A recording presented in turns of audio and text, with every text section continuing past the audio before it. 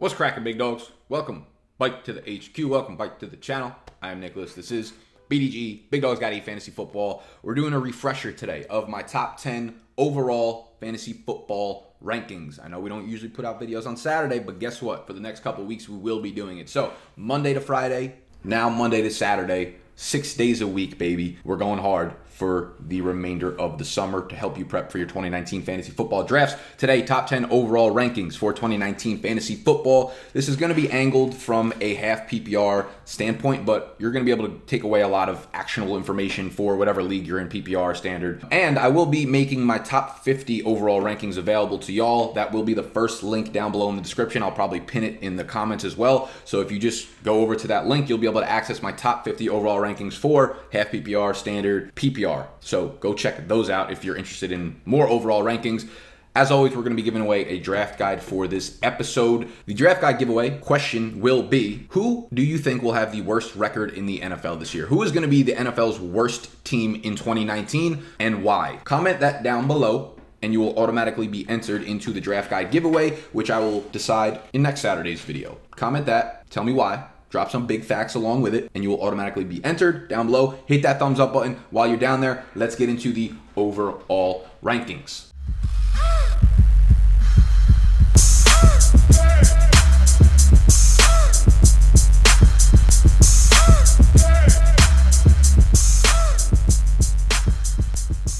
Boom.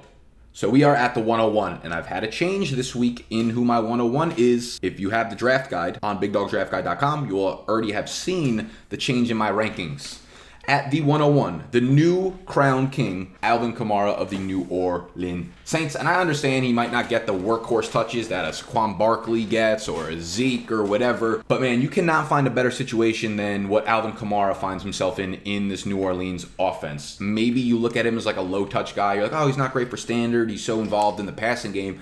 But he's had 1,550 yards from scrimmage in back-to-back seasons, a rookie season in which he was not really utilized over the first 3-4 weeks of the season. Last year, he missed a game. No matter how you're getting those yards, receptions or rushing, that's fine for standard. So we're talking about 31 touchdowns over the last 2 years, 80 receptions, bike to bike.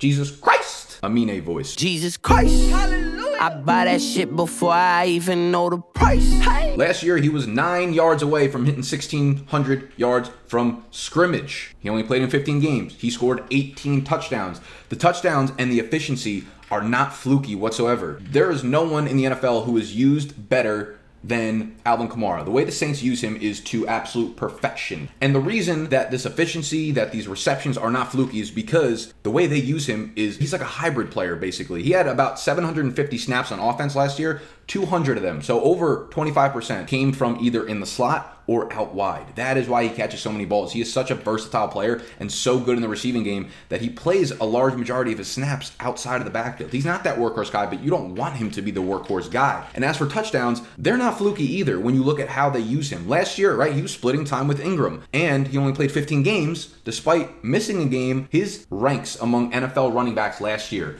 second in red zone carries with 51, second in 10 zone carries, fourth in goal line carries, 34 and 13, only behind Todd Gurley in all of those categories. First in red zone targets. He was 6th overall, wide receiver, tight end, running backs with 26 red zone targets. Second among running backs in 10 zone targets, only behind James White.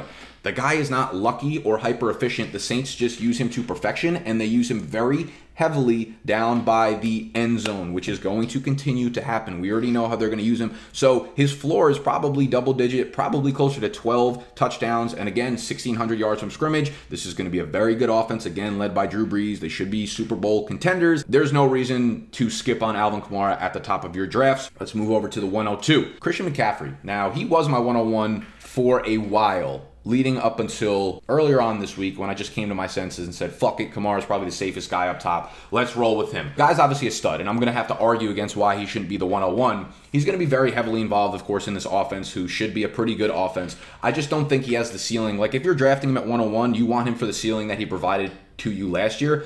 I don't think he has that same ceiling this year. I think he's still going to be very good, but I don't think he has that same ceiling, and I'll explain exactly why, right? I've heard a ton of reports dating back to the beginning of the offseason pretty much, and they're resurfacing again as early as this week. The Panthers are trying to find a backup who can ideally take a lot of Christian McCaffrey's short yardage and goal line work. The team plans to limit McCaffrey's plays. Panthers OC Norv Turner wants to be smarter about his usage. They were concerned about the number of times McCaffrey handled the ball last season. After like 78 reports, you eventually have to be like, okay, maybe there is something to this. And I think there is, because they have credibility dating back to last season. Last offseason, all they said was, we want to use Christian McCaffrey like a workhorse. We want him to be the 3-down guy. We want him to touch the ball at a crazy level. And that's exactly what happened. So now when they're switching gears and say, hey, we want to limit him in short yardage situations and goal line situations, and they probably want to do that given that they did exactly what they wanted to do last year. And it makes sense just given the sheer volume workload that McCaffrey had last year relative to his teammates. If you look at the bottom of this tweet, make sure you're following me on Twitter, Nick_BDGE. In 2017, McCaffrey's rookie year, he had a 70% snap share, which is nice, but he only took 45% of the running back touches in Carolina. Red zone, goal line, 10 zone, sub 20% in all those categories. Jump up to last year, his snaps go up to 91%.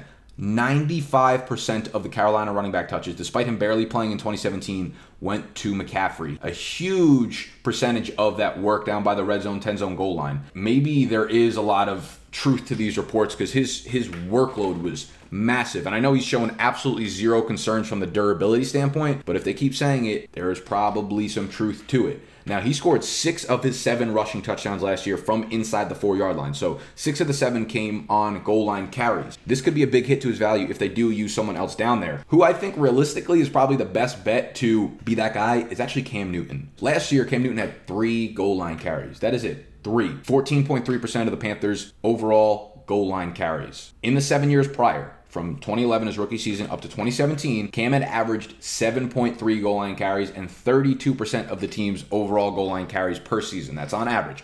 So last year, he only had 3 goal line carries. He normally averages over 7. So if we see that come back to the norm, that's going to take away a lot of Christian McCaffrey's usage, of course. Despite all these reports about them wanting to use him less, it's hard to take them seriously when they didn't. I mean, they could have easily just gone out and signed, LeGarrette Blount to play that short yardage goal line work, despite how bad he looked last year. They drafted Jordan Scarlett in the 5th round, but Jordan Scarlett is basically the same size as Christian McCaffrey, if not smaller. It's hard to really imagine who is going to be the running back to take those carries away. And I don't care if someone takes like the 1st and 10 carries from Christian McCaffrey that go, for 2 yards and he just bangs into the offensive lineman. That's not really a value concern from Christian McCaffrey. But if they take the goal line carries away, it's going to be something that really limits Christian McCaffrey's ceiling because he doesn't really have that big of a rushing touchdown ceiling to begin with. 6 of those 7 rushing touchdowns that he had last year, I'm not saying they're going to take away all of it, but those are where the majority of his touchdowns come from. The other thing I want to really dive into is those 104 receptions that he had last year were a record, right? No other running back had caught that many passes in a single season. He set the record. I don't think he's going to be touching that, right? I still think he's going to be around the 80 mark, but when we look back last year, Cam was throwing the ball short and dinking and dumping the entire season, and it was because his shoulder wasn't close to 100%. Cam Newton's adjusted completion percentage last year was 78%. By far the highest of his career. So he was completing passes at an abnormal rate for him. He's never had an adjusted completion percentage over 72.5% in the season. However, his average depth of throw was 7.6 yards down the field. By far the lowest of his career. He's never had an ADOT lower than 8.9 yards. Again, the dump-offs were crazy. DJ Moore, we're looking at Curtis Samuel, 2 guys who are developing into nice outside wide receivers. There are going to be a lot more downfield shots. There are going to be a lot more dink and dump-offs to those guys. I just don't think Christian McCaffrey has the 100 reception upside. He's still going to catch 80 balls, but Cam is going to be throwing the ball more downfield. Now that his shoulder is completely healed, we're seeing all these reports out of camp that his deep passes are the surprise of the camp and he's connecting at a very high rate. That is very good news for Cam. Probably not that good of news for C-Mac. Again, I'm obviously making the case for him at 102 over 101. The Panthers should have, low-key, a very good offensive line, which is always good for fantasy. I still think, again, that he's going to catch about 80 passes, but if you take a little bit of the goal line work away, you take away, 20 receptions, that limits his ceiling, and I don't think he has anywhere near the floor or the upside that Kamara offers in the touchdown department. So they'll have probably a similar workload as they did last year, and I'll take the guy in probably the better offense and has more scoring opportunity. So here's my 102. 103, Saquon Barkley, New York Giants. I might regret this simply because he's just so damn good. You just look at the Giants offense overall. The sting of owning David Johnson last year makes this pick just too real. Got to be the 103 for me. I mean, there's a great chance, again, that I look dumb coming back and looking at this last year because Barkley is just the most ridiculously talented running back that we've seen in a long time, and that he just makes it happen because he's so damn good. But I'm just going to skip on the headache of owning any New York Giant this year, maybe outside of Evan Ingram or Sterling Shepard in like the 12th round. And sure, their O-line should be better with, you know, adding Kevin Zeitler to it, but I still don't think it's going to be like top 12 enough to the point where that's going to outweigh the ebbs and flows of this overall offense, man. As long as Eli is under center, this offense is not going to run smoothly. I mean, the upside, of course, is very real with just the sheer volume, the sheer talent that Barkley brings to the table, but the red flags are there and smacking you in the face. At 104, Davante Adams, wide receiver for the Green Bay Packers. Y'all know my thoughts on Davante Adams this year. If you have the draft guide, you know I am absolutely in love with this guy. I will link a video up there, wherever it goes up, as well as in the description of me going very in-depth on Davante Adams this year. I think he is going to break records. This is the official year. 2019 is the official Devastation Adams season. Go watch that video if you want a further breakdown. But Davante Adams, my 104. Another wide receiver at the 105 is DeAndre Hopkins of the Houston Texans. Not too difficult to understand here. And I typically don't love using my first round pick, especially this early on a wide receiver, whether it's Adams or Hopkins. But it's the Hopkins show in Houston again. Kiki QT is banged up already. I don't know if he's going to miss regular season time, but he's probably going to get off to a slow start. Will Fuller is still only 8 months removed from his ACL tear, his ACL surgery. So he's going to need more time before he's 100%. Hopkins is going to get a 30% plus target share again with one of the brightest up-and-coming quarterbacks in the NFL. You don't have to think too hard about this one. With Deshaun Watson under center, Hopkins' 16-game pace. He's had 23 games with Watson under center. If you ratio it out to 16 games, 111 receptions, 1,515 receiving yards, and 12.5 touchdowns. Sounds about right. You can go with a high upside running back if you want, but if I know I'm getting 111 receptions, 1,500 receiving yards, and 12 to 13 touchdowns, that's a no-brainer. The floor is so high. Draft him with confidence, move along. For a guy who you project for those numbers, there's no reason to get risky and take a running back and jump up for a running back that has a ton of red flags at the running back position. Those are the top 5 so far. Again, all I ask is that you guys hit that thumbs up button if you are finding this informational, if you're finding it valuable. I very much appreciate that. If you want my top 50 overall rankings, all you got to do is click that link down below in the description or at the top of the comment section. Let's move over to David Johnson. I'm going to need to take a breath for this one because we got a lot to talk about when it comes to David Johnson. He is at my 106. Now, we've had 2 games already. I'm filming this on Friday. You're watching it on Saturday, most likely. This is right after the first 2 preseason games. I did not love what I saw in the first preseason game out of Arizona. DJ had 2 runs directly up the middle, wasn't using the slot at all. We got to see him out there again last night in their week 2 game. And again, I did not like what I saw from DJ. I did not like what I saw overall from this offense. And I know what everyone is going to say. We haven't really seen their offense in preseason. They are hiding everything. They're not showing us anything. If that's the case, they are doing a fucking phenomenal job of hiding it because we haven't seen shit from this offense. And listen, I get it. They don't want to show the teams the real air raid, the hurry up, whatever it is.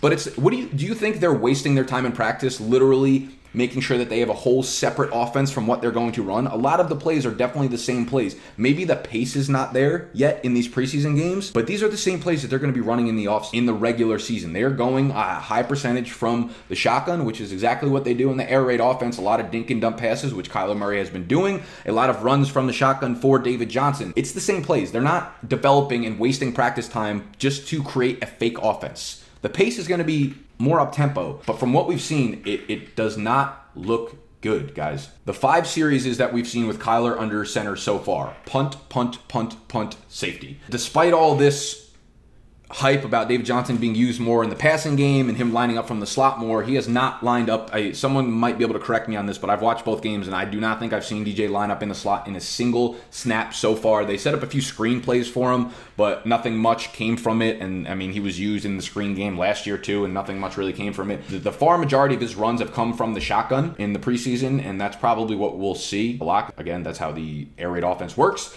but we've seen very little success from the carries that he's had so far. 10 rushing yards on 6 carries. He has 11 receiving yards on 2 screenplays so far. And I could care less about preseason stats. I want to know more about the usage. But it's scary just how bad this offensive line has looked. Despite all the fake news narratives about their offensive line upgrades, it's been completely negligible. They haven't really added any studs to the offensive line. So this is definitely still a monster cause for concern. And, you know, him running from the shotgun might sound exciting, but realistically, when you look at his career stats, from the shotgun, 4.1 yards per carry. Under center, 4.0. There is no difference in his efficiency when running under. And I know I have DJ ranked as 6th, and that's pretty damn high. So it's hard for me to completely bash him, but what I will say is the reason he's up here is because we have guys like Ezekiel Elliott, Melvin Gordon, holdout contract situation. So I will tell you, they will not be on this top 10 list already. I will not be drafting either of these guys until they sign. The deeper we get into the offseason without a contract for either of them, the farther they're going to fall down my list. So those guys would be ahead of David Johnson for me. If Gurley was healthy, he'd be ahead of David Johnson for me. So there's a good chance DJ might not crack the top 10 had this offseason not been so weird for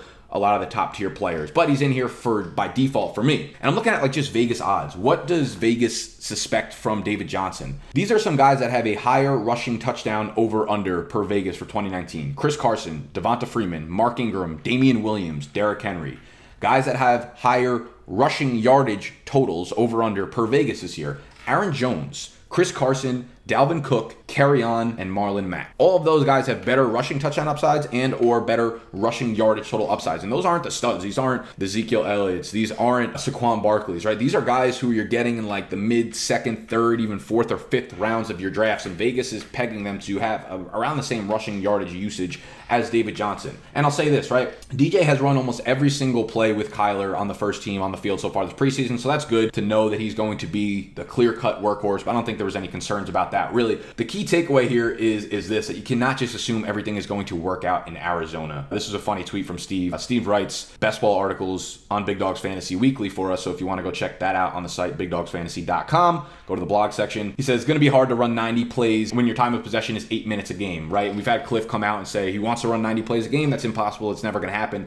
But the key point here is just how bad their defense is, how bad their defense is going to be. And in turn, that gives the opposing offense very long drives. They're going to have lots of time of possession, thus limiting the offensive plays Arizona can have. And we know that we want players to run a lot of snaps. You want to give your players opportunity to touch the ball. I don't know if we're going to get that in Arizona. They have Patrick Peterson, one of the league's best cornerbacks, already missing 6 games to start the year. Last night, Robert Alford, their number 2 cornerback behind Pat Peterson, who they signed to a $22.5 million contract this offseason, fractured his tibia and is going to miss a significant portion of the regular season. So they were already a horrible defense, and now they're missing their top 2 cornerbacks. This defense is going to struggle, and we've already seen it this preseason. The Chargers, the Raiders are eating them up on the defensive side of the ball. This offensive line is going to be bad. The other team is going to possess the ball for a long time. There are a lot of red flags here for DJ.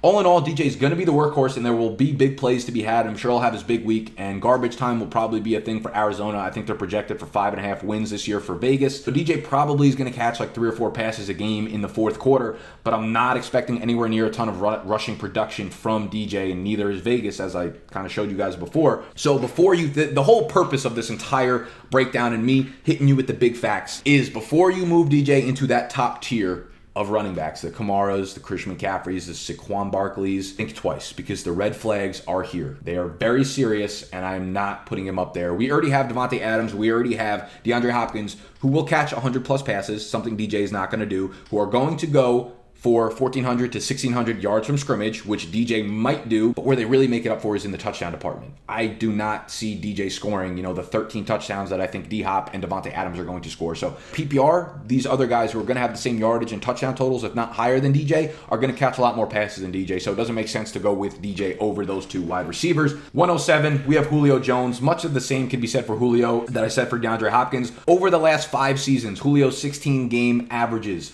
169 targets, 109 receptions, 1,661 yards. Obviously, the reason that we find him down on this list a little further down is he's averaged 6.5 touchdowns over his 16-game pace for the last 5 seasons. Never fewer than 88 receptions or 1,444 receiving yards in those 16-game paces. We have Dirk Cutter coming in, who is horrible at producing anything from the running back and the ground game standpoint. They're going to be throwing the ball at a clip of 65%, if not at a higher rate. They don't play outside of a dome until like week 12 or week 13 this year. Julio is Vegas's odds-on favorite to lead the NFL in receiving yards, tied per Vegas odds to lead the NFL in receptions. He is 5th in touchdowns, so who knows, maybe one of these years we get that big touchdown upside. Over the second half of last season, I believe he scored 8 touchdowns in the final 8 games of their season. When we talked to Dr. Morse, we're not worried about the foot injury. I believe he's very, very, very close to getting back on the field. I don't know if we'll see him at all this preseason. He's balled out on that same foot for the last couple of years, and it's not like a new significant injury or anything. So Julio at the 107, I am fine with.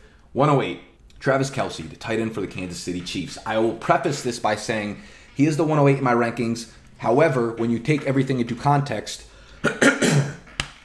woo, excuse me, he will not be, I'm not going to be drafting him in the 8th slot. Why I have him in my rankings here is because he is every bit as much of a value pick at the 108 as anyone. He will give you a monster positional advantage at the tight end position, which you will get to experience week over week over week.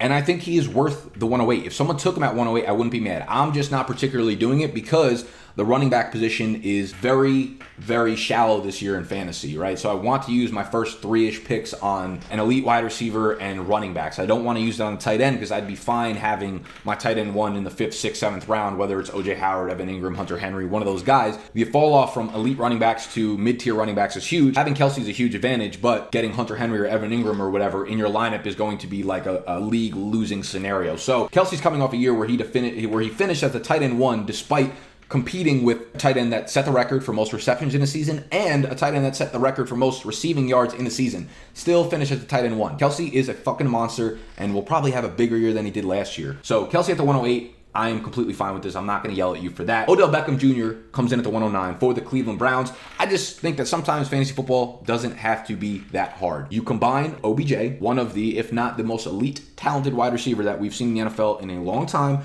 with a quarterback who is one of the most accurate passers in the NFL, and good things are going to happen. He is dealing with some kind of hip pointer injury right now. He didn't play in week 2, or he's not going to play in week 2 because of it. Head coach Freddie Kitchens came out and said that if it had been a regular season game, he would have suited up. So this tells me that the 3 weeks that we have before the NFL season actually kicks off should be enough time to rest him and get him right for the regular season. Unfortunately, we won't see him in the preseason at all, but it's definitely something to monitor. I know it was a big concern for me coming into the season, OBJ's injury history, right? Dr. Morse said, or Dr. Morse's rating in the draft guide, right? In the Big Dogs draft guide, which is on bigdogsdraftguide.com, he has an injury write-up profile for every injury-concerned player so far this offseason. We have a rating, 1 to 10, what their re-injury risk is, and he put Odell at like a 3. So he's not concerned about Odell's injury. I will be talking to Dr. Jesse Morse this weekend at some point, and we're going to bring this injury up and see if he moves OBJ up in the rating in terms of re-injury risk rating. But it sounds like it's not too serious. So it's something to monitor, but he should be all systems go. Now, OBJ has obviously been one of the most prolific wide receivers up to this point in his career, his early career with Eli as his quarterback. And Eli's deep accuracy is ranked among the bottom quarterbacks so far in,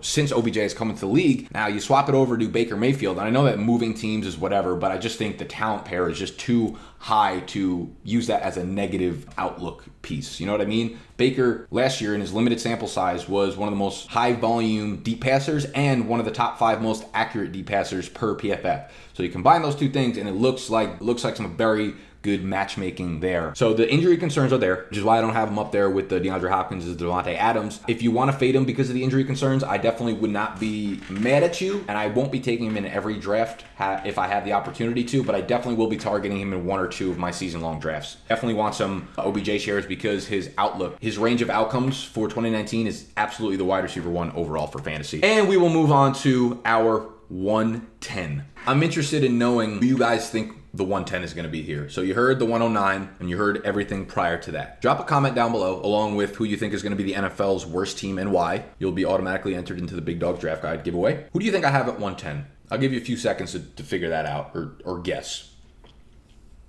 While you're down there, hit that thumbs up button. If you're listening via podcast, a quick rating and review would be fantastic. All you got to do is go over to the podcast page and there will be a little empty 5 stars. If you click the star all the way to the right, the 5th star, that will marinate into a 5-star rating and review for you. Boy, lets me know that you appreciate the work that I've been putting in for all these videos. The 110 is Nick Chubb, running back of the Cleveland Browns. So we have 2 Cleveland Brown running backs rounding out the top 10 overall. I went deep on Nick Chubb in my must-own running backs video last week, which is kind of blown up, which is pretty cool.